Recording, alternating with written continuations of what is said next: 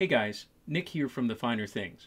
This will be the first in a short series of videos that I'll be conducting on my own while I'm stranded in my upstate New York apartment.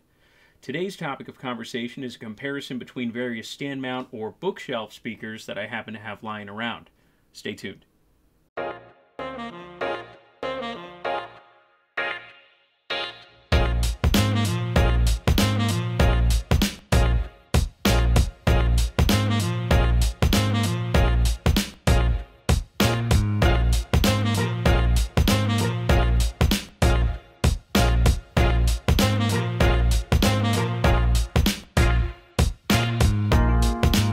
I guess I'll start with what Ahmed and I usually end with, which is, if you like what you see, give us a like. If you like what you hear, subscribe. And if you really like us, tap that bell to get notifications of our latest uploads. We're also on social media. We're on Facebook, Instagram, and Twitter, so you can check us out there for more related content, some behind the scenes and related. Being that I'm stuck in my upstate New York apartment for the next several days, I couldn't help but notice that I have accumulated a large amount of audio gear. In particular, I have about 10 different pairs of stand mount or bookshelf speakers that are at my disposal. Before we get too far into this video, I want to let you know up front that this is going to be a much more technical video than our normal releases from The Finer Things. So, if technical videos are what you're into, definitely stay tuned for this video. We're going to go into a deep dive on some of the details of these particular speakers. If technical videos are not your thing, though, do be sure to check out some of the other videos that this channel has put out, as they're much more of overview type videos that don't quite dig as deep as what I'm about to do with this particular video. To give a quick outline of this video, I'm going to start with a brief description of the speakers that are going to be compared. Then I'm going to talk a bit about the system that they're going to be used in for comparison purposes and the testing protocol therein. I'm then going to round it out with a subjective evaluation and a conclusion as to which speakers are going to be kept and which ones are going to be on the chopping block. The first speakers on today's comparison list are actually just behind me right there. They're the Bowers & Wilkins 685 S2 in the black ash finish. These speakers are the largest stand mount speakers that Bowers & Wilkins offered in their 600 series range when they came out, circa 2013, I'd like to say, and they went up to about 2017 in their production year, being replaced by the 606s and their subsequent anniversary edition, which is the current model. This two-way design features a 1-inch double decoupled aluminum dome tweeter and a 6.5-inch Kevlar mid-bass driver. Kevlar being the Wunderfabric of the 1970s used in bulletproof vests. The 685 S2 is a particularly deep speaker. It measures 12.8 inches deep, which is a good deal deeper than any other speaker that is going to be on today's comparison list. In fact, they're even deeper than my Vienna Acoustics Mozart Grands, which are my reference speakers right now. This speaker has a claimed frequency response of 52 Hz to 22 kHz plus or minus 3 dB, which could explain why the cabinet is so deep. Bowers & Wilkins believes that there should not be much baffle or essentially cabinet around the speaker drivers for optimal diffraction. So instead of making the speaker wider to have better cabinet volume, what they've done here is they've made it deeper. That would certainly make sense for their bass response figures here. The impedance of this speaker is claimed by the manufacturer to be 8 ohms nominal or average. However, the manufacturer does also stipulate that the speaker can go as low as 4 ohms, which would indicate that this speaker would benefit from a pretty burly amplifier. The 685 S2s retailed for $700 a pair when they were brand new. Next up is the MartinLogan Motion 35 XT, which is right up there. It's the largest stand mount speaker that MartinLogan offers, their current model being the Motion 35 XTi, which brings a new range of finishes and a slightly different aesthetic, but no difference in sonic performance. This speaker has a very unique drive unit for the high frequencies. It is using a 1¼ by 2.4 inch air motion transformer, which is a type of ribbon tweeter. that is folded more or less like an accordion, and it squeezes back and forth to produce the sound. A bit different, of course, than a dome, which simply moves back and forth.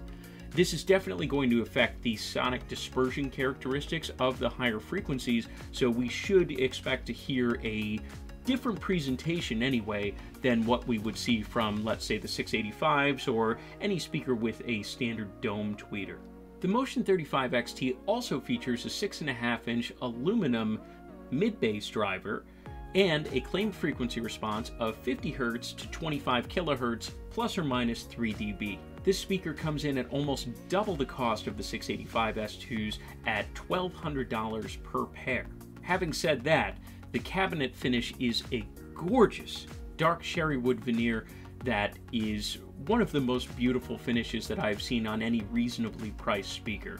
Very good job, MartinLogan. Also, the cabinet, quite a bit heavier duty feeling than what the 685 S2 brings to the table, so definitely kudos there as well. Moving on to the Sony SS-CS5 stand mount loudspeaker. That's right, it's that same Sony speaker for $75 a pair that we've made a few videos about now, and quite frankly, we're just not going to stop making videos about it because it is an exceptional deal in hi-fi. However, regardless of the price, it's got to be able to stack up to these speakers, some of which cost almost 20 times as much, so we'll see how its performance does there. The SS-CS5 is the only three-way speaker in this particular shootout. It has a 0.67-inch Super Tweeter Silk Dome, a 0.98-inch Silk Dome tweeter, and it also has a, hang on here, a 5.12 mica-reinforced mid-bass driver. Very unique combination of drivers there, and will certainly lend to a unique sound when compared to the 685 S2s and the Motion 35 XTs. The claimed frequency response is 53 Hz to 50 kHz, with no particular decibel tolerance, so we don't know if it's plus or minus 3 dB, plus or minus 10 dB. Sony doesn't really give us that particular information. Assuming it is plus or minus 3 dB though, it is very similar, surprisingly similar, to the 685 S2s and the Motion 35 XTs, which is really saying something. For more details about the SS-CS5 and our comparison between the SS-CS5 and the much more expensive Sony SS-NA2 ES that Ahmed uses in his reference system, check out our video up above. And finally, we have a very unique entrant to this battle royale, the Vienna Acoustics Berg.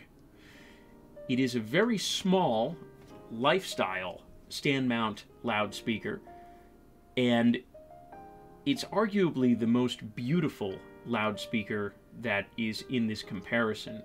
It has this gorgeous aluminum curved cabinet, and it has so much dimensionality to it. It's really just so unique. It makes all of the other speakers just look like a box.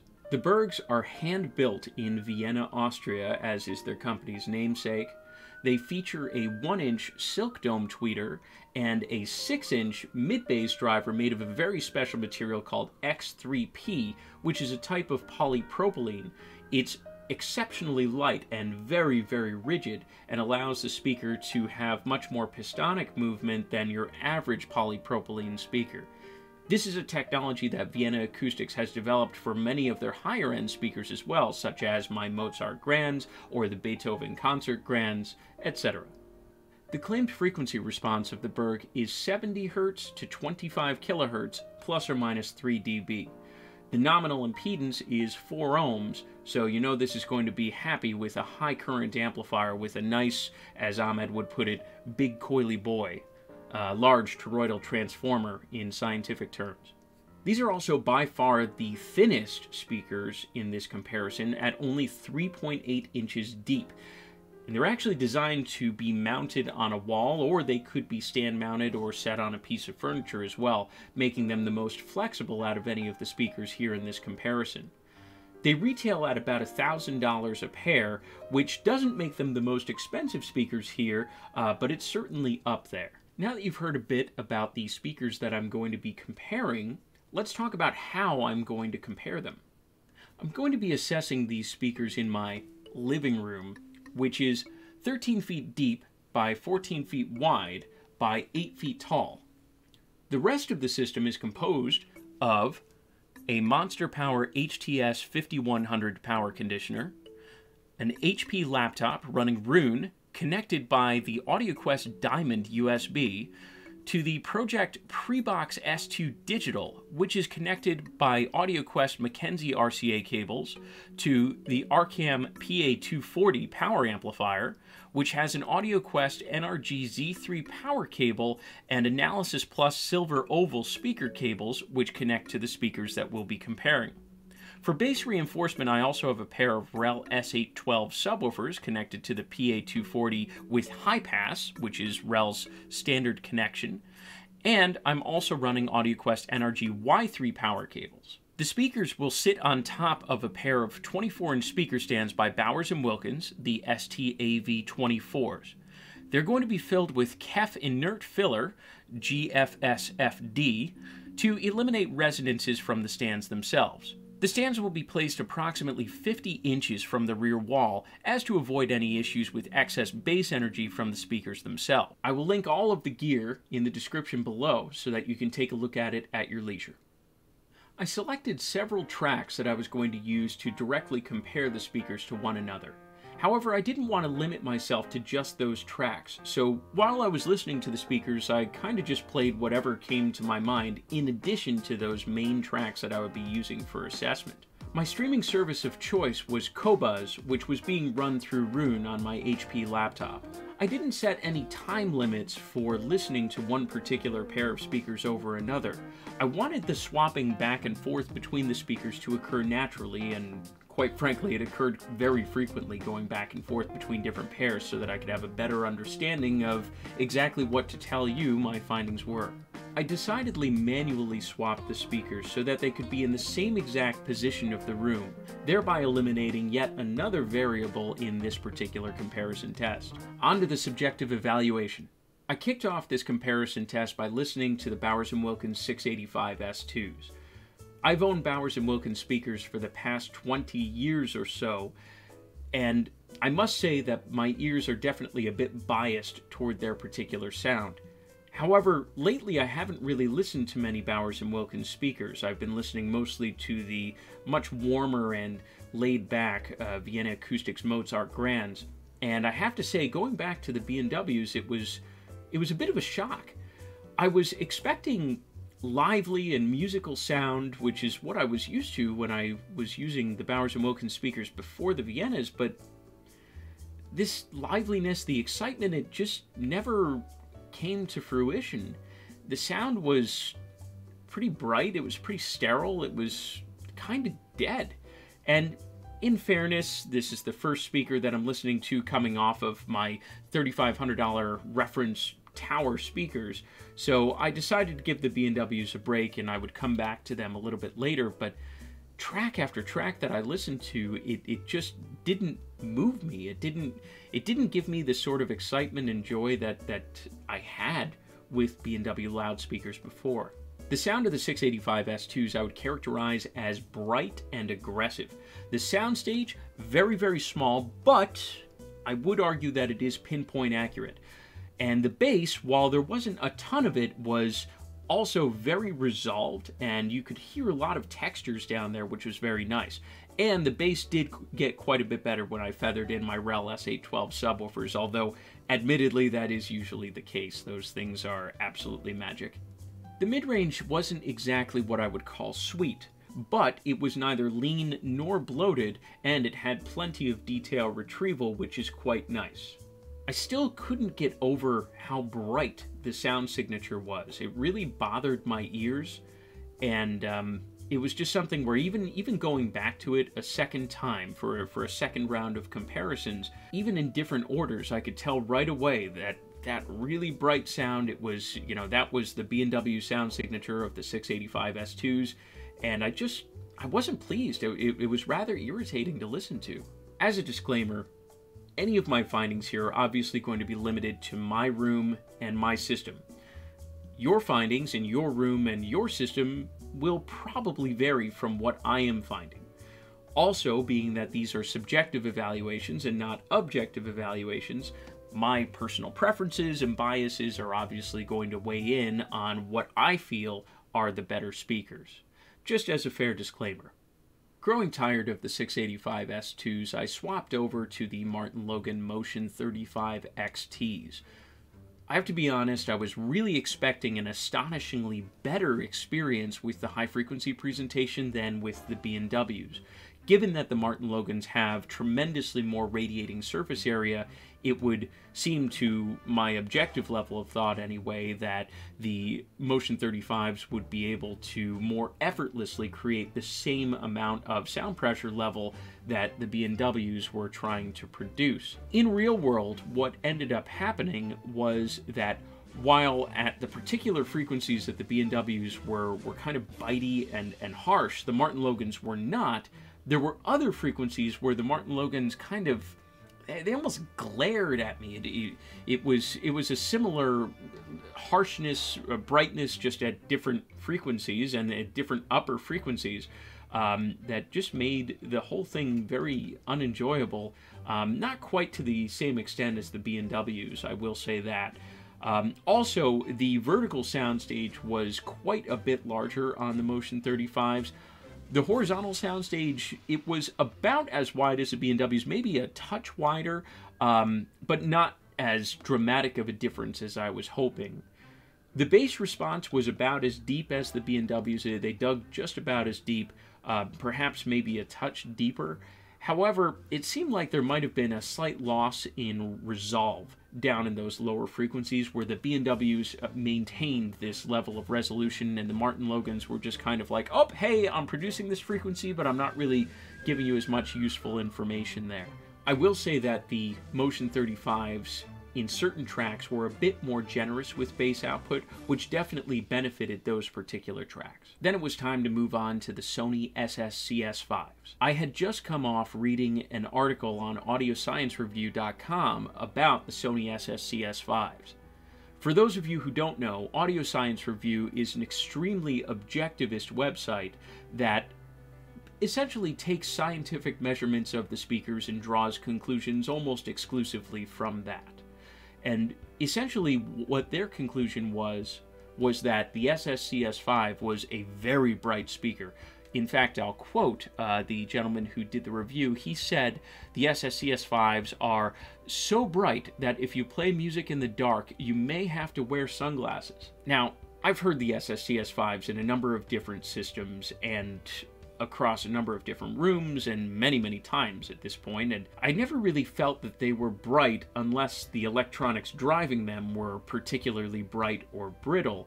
So it was interesting to read these conclusions from AudioScienceReview.com. Having said this, just reading that article had kind of this inherent bias kind of placed inside my mind where when I set up the SS-CS5s, I was expecting them to be really, really bright for some reason. I don't know, maybe mimicking those particular measurements that I was looking at, the graphs I was looking at where the highs were very tilted. Despite that expectation bias, we'll call it, the Sonys weren't really all that bright. In fact, compared to the Bowers & Wilkins 685 S2s and the MartinLogan Motion 35 XTs, they were considerably less bright, especially when driven at reasonable volume levels. I will say when you tip the scales, you get over 80 decibels in volume continuous. That's where those speakers really start to strain and it just doesn't sound pleasant. But when driven within their capabilities, they're not bright at all. They're very detailed.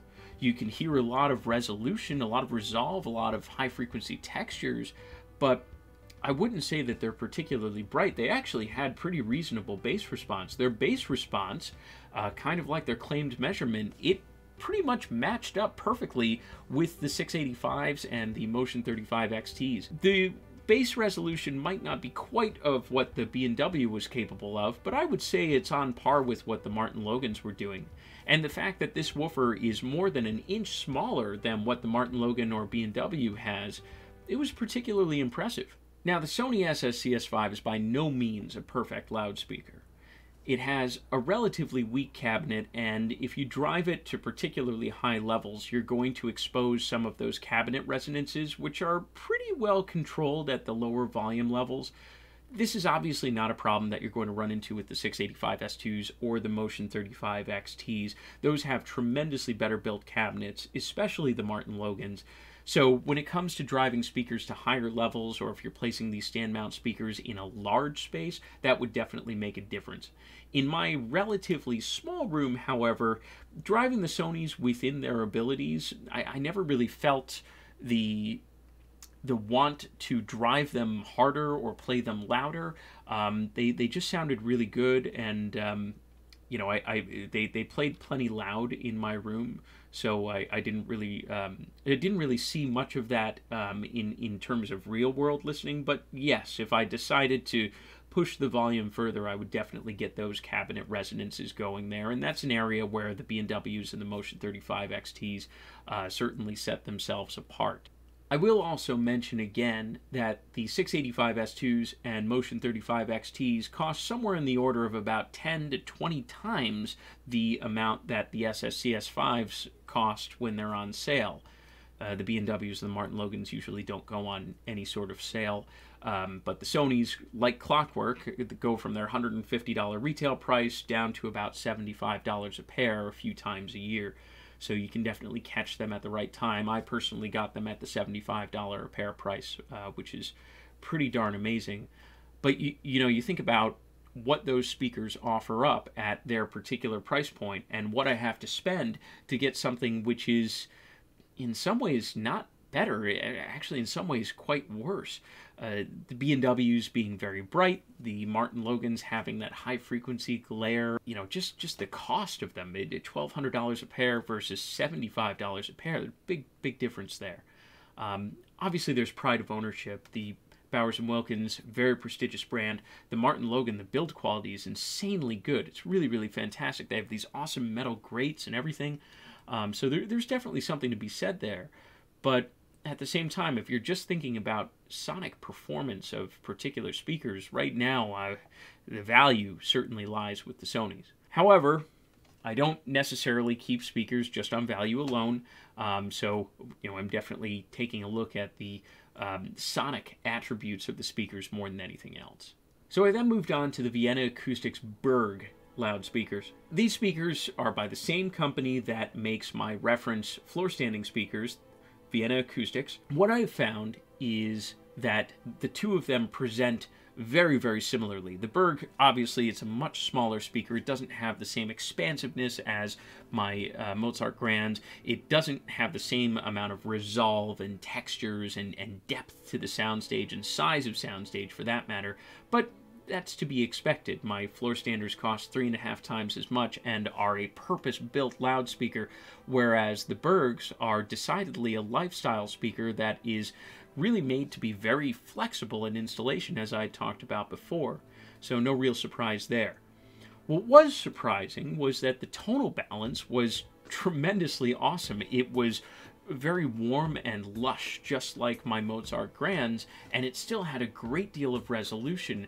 The resolution matched that of the B&Ws in terms of what they were able to put out. Obviously, going down to only 70 Hz, there was definitely a limit in the bass response to what they can do on their own, and they certainly benefited when I turned on those REL S812 subwoofers. And I'll say, they were the best at integrating with the REL subwoofers. The other speakers had a much harder time doing so. And I feel like the fullness in the frequency response of the Viennas, just their sonic signature, really allowed them to work very nicely with the S812s. For such a small speaker, the Bergs also presented excellent dynamic range. There were a couple of recordings that I played that had really wide dynamics, and I did it on purpose because I wanted to see just how wide of a range these particular speakers had, and they just showed out in spades, especially for such a small speaker. But even when you compare them to the B&Ws or the MartinLogans or the Sonys, tremendously better dynamic range. So to sum up my findings in this speaker comparison, I found that on my particular system in my room, based on my preferences, The 685 S2s were simply too bright, they were too thin, the vocals were too hollow sounding, they were just disappointing in my particular system. Obviously, if I changed around components, it would be a different story, and I might end up keeping them around just to do a comparison test, maybe on my multi-channel system, just with a different amplifier, different preamp section, different source component, to see if that changes anything, but as of right now, they're on the chopping block. The Motion 35 XTs, while they have a wonderful finish and they did certain things very, very well, were also generally a disappointment and are also on the chopping block. The Sony SS-CS5's tremendous value. Overall, I would say their performance potential, maybe not quite to the level of the B&Ws or the MartinLogans if you were to do like an overall preference rating, but they just did so many things right, and because they were so dirt cheap, I just have no reason to get rid of them, so they're definitely staying on. And the Vienna Acoustic Berg are probably going to be, at least in this size and price range, they're going to be my reference stand mount speaker. I do also have a pair of the Vienna Acoustics Weberns, which is essentially a Berg, only it's taller. It has two 6-inch woofers as opposed to a single. And I broke those out earlier today just to give them a test, and boy, they are something special as well.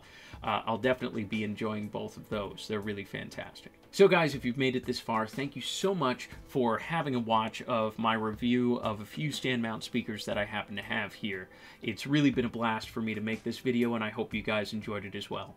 Stay tuned, stay tipsy, and stay classy. Look forward to more content from The Finer Things.